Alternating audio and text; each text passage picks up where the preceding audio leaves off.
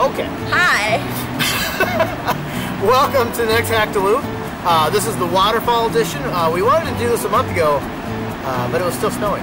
And now it's been 75 degrees, nearly 80, and we're in the 50s. That's Duluth, North Shore, but the snow is melted and the waterfalls are flowing. Yes, so I hope you enjoy this video. We're going to show 5 of our favorite waterfalls from Duluth to Grand Portage, pretty much near Canada. You can throw a rock there. Yep. So hopefully enjoy the 5 waterfalls and come to Duluth. Alright, now we're going to show you Tisher Creek, a part of Congdon Park, which is right above Glensheen. Let's go!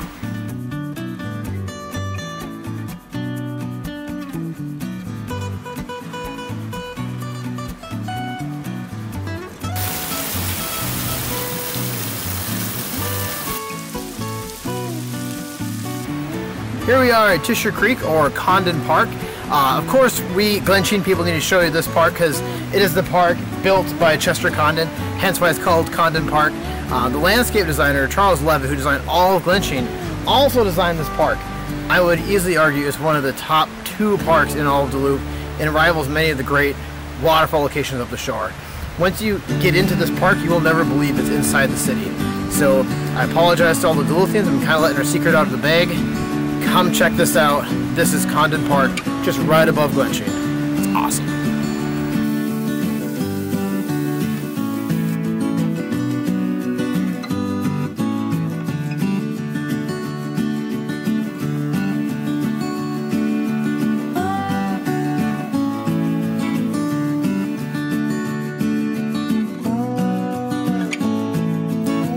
Okay, now we get to go to Gooseberry Falls.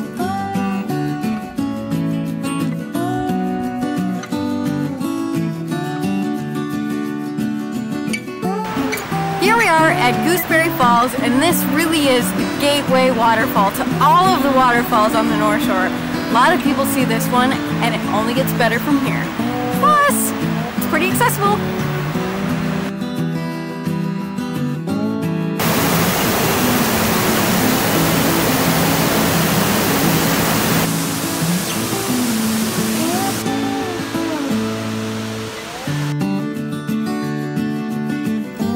Alright, now we're taking you to Tettagooch. Let's go!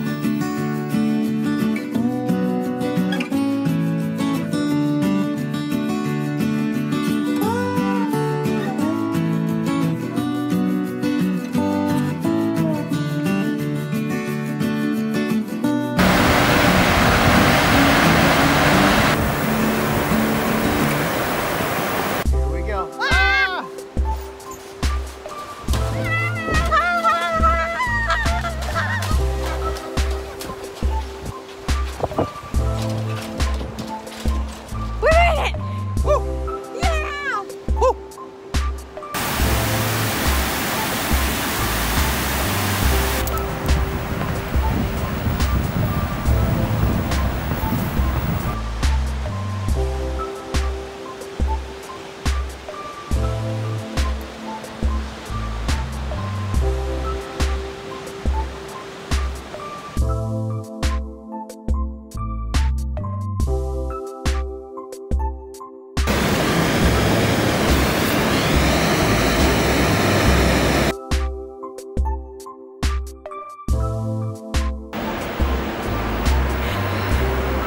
Alright, so you remember when we said that this hike was a little bit more difficult than the rest? Well, it's because there's an abundance of stairs, but you got it!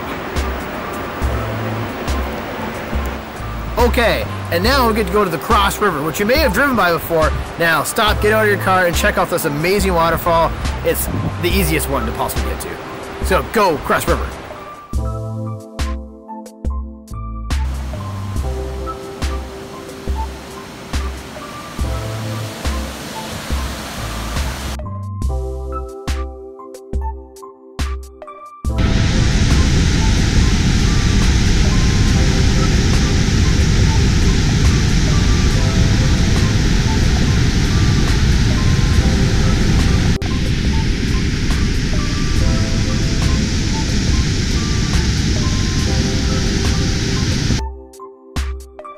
about this waterfall is you can just hop out of your car, go check out the waterfall, and then go right back to Lamb's Resort and camp on the shore of Lake Superior.